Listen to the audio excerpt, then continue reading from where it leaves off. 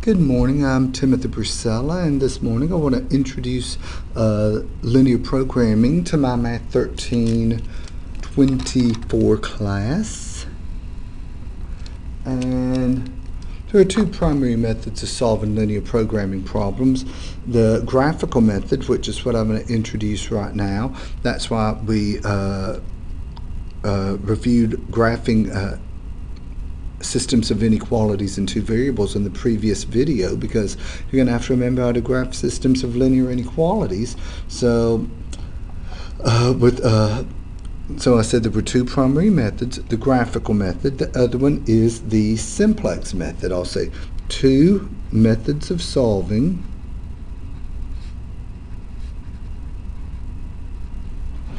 linear programming problems. The first one, the graphical method, that's what you'll learn first. And then the second one, the simplex method. The simplex method uses matrices, so we'll be seeing that in upcoming assignments. But now, first of all, I want to mention, what is a linear programming problem? Linear programming is the process by which we try to find an optimum value for a function given certain conditions. Now, what do I mean by optimum? Optimum, it's either in most cases it would be either, if you were looking at the optimum revenue, that would surely be the maximum revenue, and if you were looking at the optimum cost, well, I would say the lower your cost, the better, so that would be the minimum cost. So you're either going to be looking for a maximum or a minimum of some function. The function you're trying to maximize or minimize, in this example I wrote here, I'm minimizing, so the thing that we're going to be trying to find the minimum value of, that's called the objective, objective function. And the inequalities, those are the constraints. Those are the constraints in which we're operating. We can't decide, well, let's plug in a 1, 1. Let's plug in a 1 for x and a 1 for y. Because if we plug in a 1 for x and a 1 for y, 5 plus 8, that's not greater than or equal to 40. So you're trying to find the ordered pairs that satisfy this, all of these inequalities, and at the same time give you the minimum value of this objective function. One thing that has to be true for linear programming problems, you must always have what are called non-negativity constraints. Non-negativity constraints. You must have those, and it's not really a hardship. This is used a lot in production. This concept of linear programming is used a lot in production control. And if you're producing items, say X is the number of TVs being produced, and Y is the number of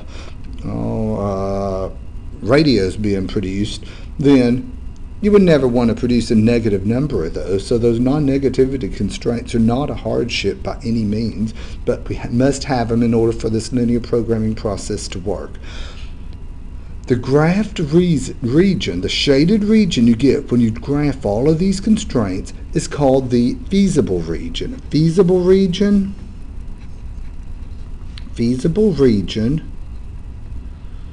is the shaded region you get from graphing the inequalities.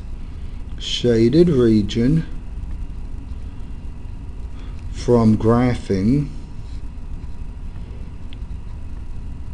the inequalities. Now, I'm not going to go through and solve this problem. I actually solved this exact linear programming problem in another video. So if you just watch through, there's a video that starts off with this problem here, and I go through and solve it. The z equals 8x plus 3y with those constraints. So now that I've introduced the terminology, the function you're trying to maximize or minimize is called the objective function. The inequalities are called constraints, and the non-negativity constraints. What quadrant is that saying? You're only looking at the region where x is greater than or equal to 0 and y are greater than or equal to. The y values also have to be greater than or equal to 0. What quadrant would that be on an xy grid? Yes, quadrant 1.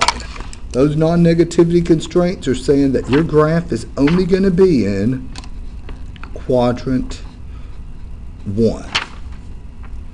And so with that in mind, I have a couple of examples of feasible regions that I want to look at. Okay, here's one, the first feasible region. We drew the graph, someone drew the graph, they went through and notice all the inequalities are solid the boundary lines or solid lines that are bordering the shaded region, and they found the corners for us. Does this feasible region, does it keep going and going in any one direction? No. This is referred to as a closed bounded feasible region.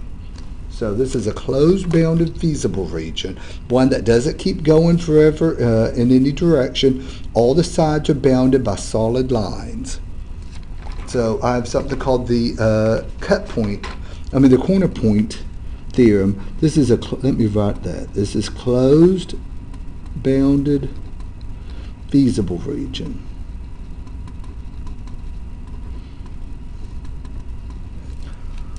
Okay, here's another one. Let's look at this feasible region.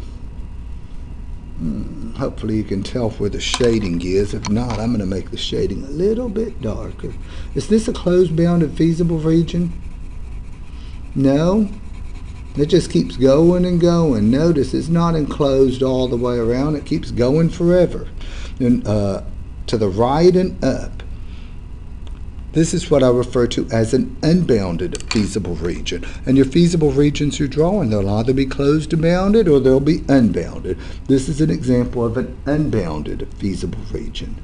Unbounded feasible region. And we have something called the corner point theorem that I want to state with regards to closed bounded feasible regions and unbounded feasible regions. Okay, this is the corner point. The corner point theorem. Let me straighten that up a little bit. Sometimes I forget y'all are looking at this. Okay, for the corner point theorem, for a closed bounded feasible region,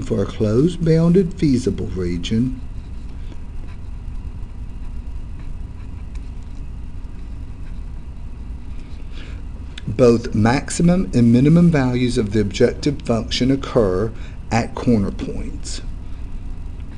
Both maximum and minimum values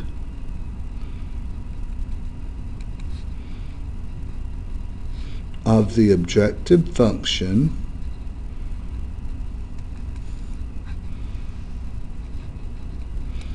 occur at corner points.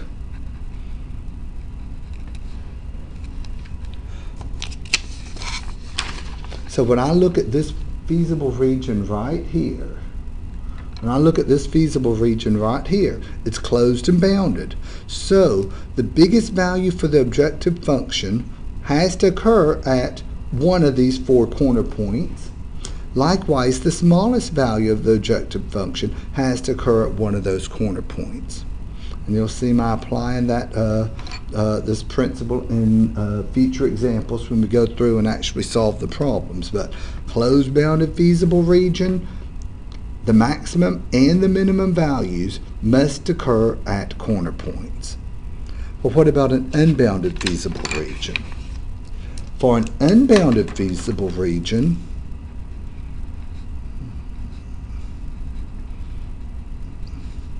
let me check. I hope I did it. Yeah, it's still visible. For an unbounded feasible region, either a maximum or a minimum value of the objective function will occur at a corner point, but not both. Either a maximum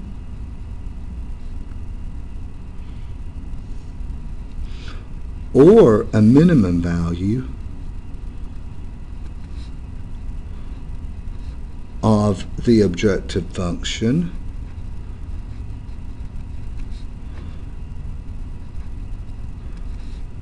will occur at a corner point, but not both.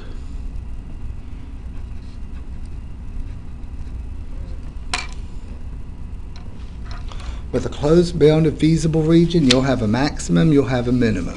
For an unbounded feasible region, well, here are the corner points, there, here, and right there. Those big dots. Either the maximum value of z will occur at a corner point, or the minimum value of z will occur, but not both. Now think about what's happening. If we just kept on with an unbounded feasible region, if we just kept on choosing points further and further out here, would the point 100, 100 be in the shaded region? Yes, it'd be out there. It'd be out there in that shaded region. You plug in 100 for x and 100 for y, you get 2600 plus 2700. I think as we move further and further out into the feasible region, the z value is going to keep getting bigger and bigger. What about 1000, 1000? Would the point 1000, 1000 be out here? Yes. Plugging in 1000, 1000, you get an even bigger value of z. So I'll give you this a hint right here. In most cases, for an unbounded feasible region, provided the objective function doesn't have any minuses or negatives, then the minimum will exist, the maximum won't exist. So let's make a note of that. For an unbounded feasible region, note, usually the minimum exists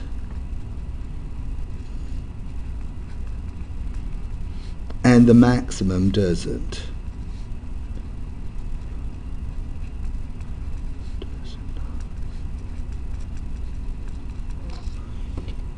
So,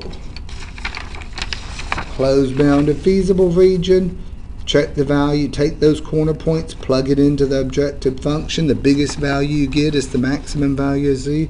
The smallest value you get is the minimum value of z. For an unbounded feasible region, take those corner points, plug them into the z value.